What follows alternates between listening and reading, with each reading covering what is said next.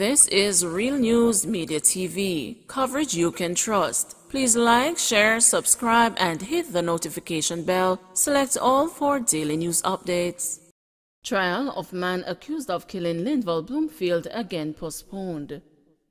The long-awaited murder trial of the man accused of killing former Portland Eastern Member of Parliament, Dr. Linval Bloomfield, was this morning further postponed to October 31 in the Home Circuit Court. When the matter was called up, the prosecution informed the court that its main witness was off the island. Hence, a new trial date was scheduled and a bail was extended for Simeon Sutherland. The Buff Bay, Portland resident was arrested and charged with murder and misprision of felony in connection with the stabbing death of the politician on February 2, 2019. He was arrested in 2019 by investigators from the Major Investigation Division after forensic evidence reportedly linked him to the scene of the crime.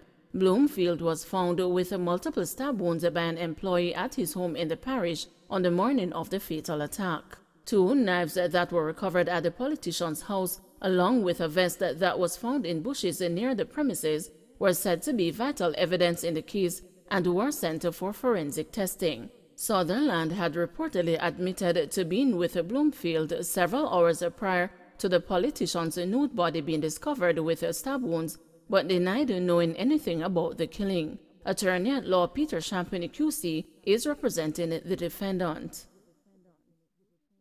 Judge shocked after convict gets the job as orderly. A judge who convicted a man for a robbery some years ago was left surprised when he appeared recently in the chambers of the Supreme Court to be the judge's orderly.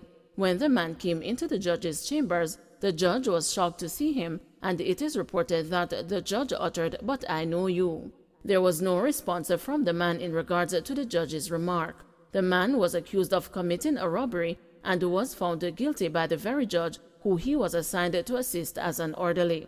The matter was reported to court officials, and the orderly was transferred to the library. Following further investigations, the orderly was dismissed from the job. It is very frightening and embarrassing for all of us who work in the justice system that such an incident took place, because the criminal record for an employee must be produced before the hiring takes place, a senior member of staff told the news.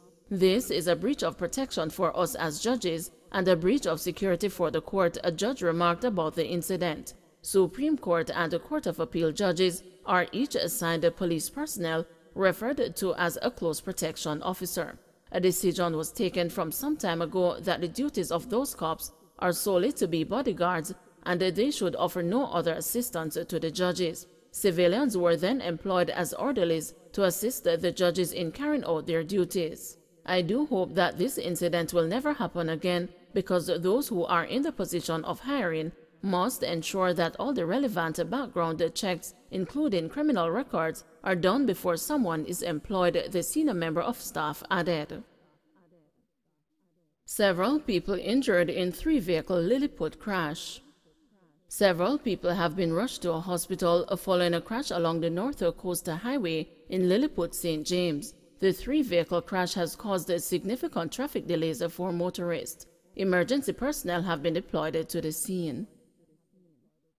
Prime Minister hints at possible importation of skilled workers due to local shortage.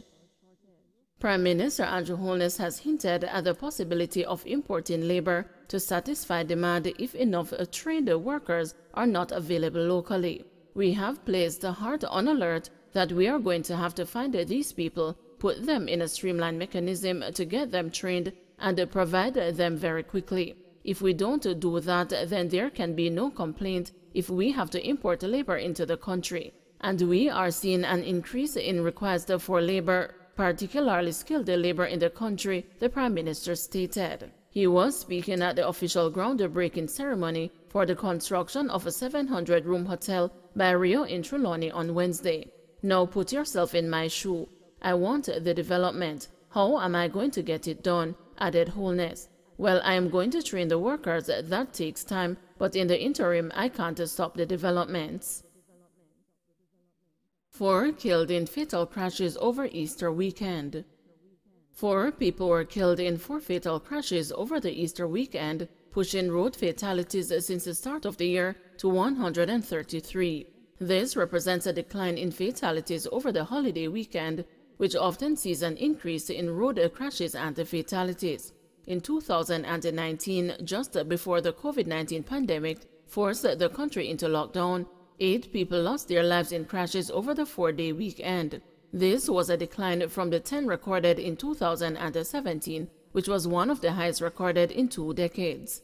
With road fatalities and fatal crashes increasing by 5% and 1% respectively when compared with a similar period in 2021, the director of the Road Safety Unit continues to renew calls for road users to exercise caution on the nation's roads.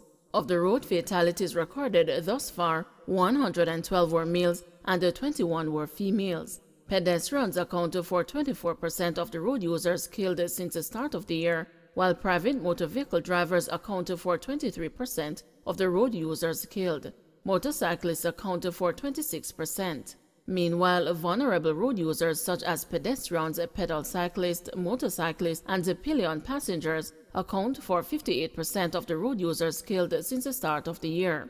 Passengers account for 18%. The parishes which accounted for the majority of the road users killed since the start of the year are St. Catherine 18%, St. Andrew 13%, and St. Anne 11%.